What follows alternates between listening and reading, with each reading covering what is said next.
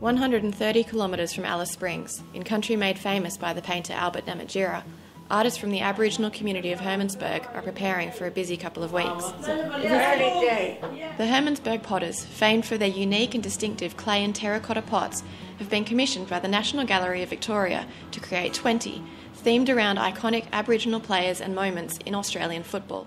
AFL is really important for our local people out here. It's really important for Aboriginal people that we proud we can see our colour playing in the AFL, Aboriginal players in AFL. When they see an AFL player comes to the committee, they're really proud.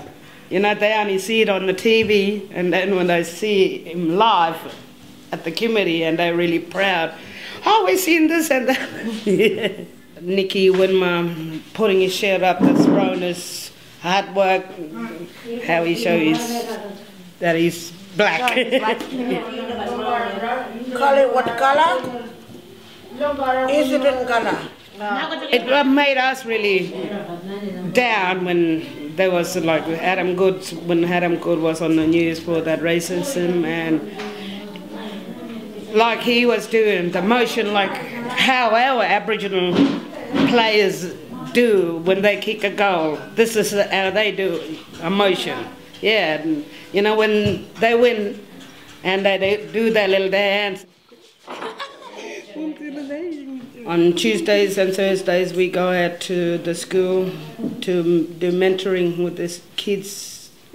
We had started with first class, we had 3 students, and last week we had 21. Wow, that's a big count. It's growing. The ladies out here, they're really famous for their artwork, and it's good for the kids to learn about the history and how the mission days used to live out here.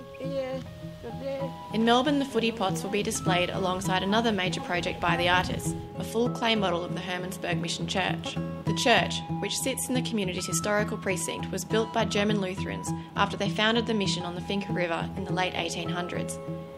The establishment of the mission had an enormous impact on the Aboriginal community and surrounding population, and the church remains a central site for the still predominantly Lutheran people. Everybody's here, man and woman, children, boys and girls, they're singing Arrernte every Sunday.